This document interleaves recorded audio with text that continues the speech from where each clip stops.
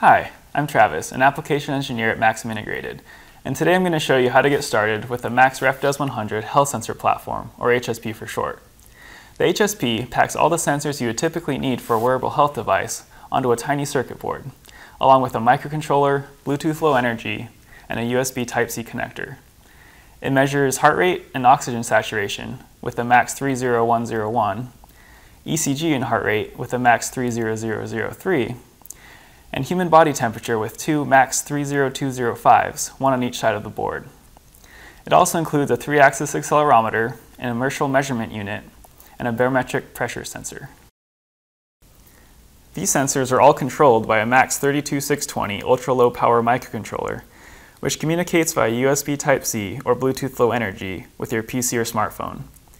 The onboard MAX14720 power management IC handles the power supplies and lets you use the board untethered with a coin cell battery and the included battery holder.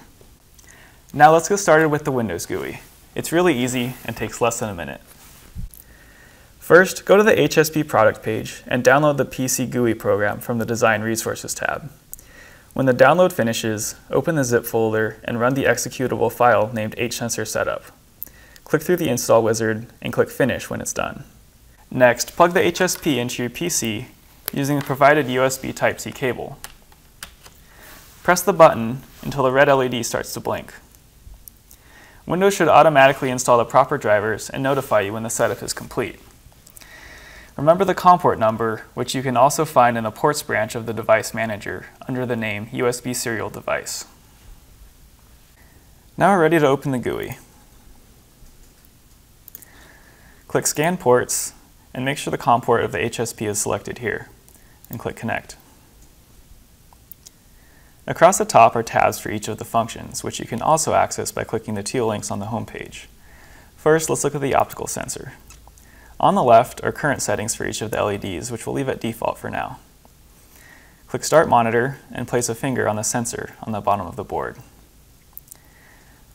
Once the plots scale, you should see the traces rising and falling with each heartbeat. On the bottom left, you'll see the heart rate and SpO2 measured by the detection algorithm. SpO2 takes a bit longer to measure, so give it a minute. Next, let's look at the temperature plot. This page shows the most recent temperature of the top and bottom of the board and updates every 10 seconds by default. Click the Read All Registers button to see the current temperature. Hold the board in your hand or breathe on it, and the temperature should rise by a few degrees. Last are the ECG tabs, but first we'll need to solder on the ECG leads to take measurements.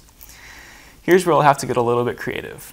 If you want a permanent connection, you can strip the leads and solder them directly onto the board, or you can find a way to make a temporary connection, such as with a male header pin. The colors ultimately don't matter, so choose a color scheme that makes sense to you.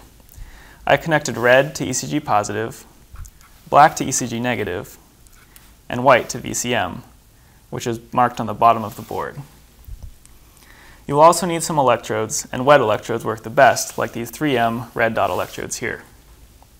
For wrist measurements, connect ECG positive to your left wrist, common to a little bit further up, and VCG negative to your right wrist. For chest measurements, connect them according to this diagram of my body. For example, measure lead 2 by connecting common to the RL position, ECG positive to the LL position, and ECG negative to the RA position. Now that we're connected, let's look at our ECG. Click on the ECG MUX tab and make sure that both of the switches are connected. Also make sure that the calibration test voltage is disabled. On the bottom of the page, check the ECG and R2R boxes and then head over to the Plots tab. Click Start Monitor and you should see your ECG in real time. The red circles indicate that the R2R detection is working, and on the bottom you'll see your beats per minute and the average heart rate. Now that you're familiar with the HSP and the Windows GUI, you're ready to put it to good use in your own health sensor application. Look for my next video to learn about making custom firmware for the HSP. Until then, keep up the innovation.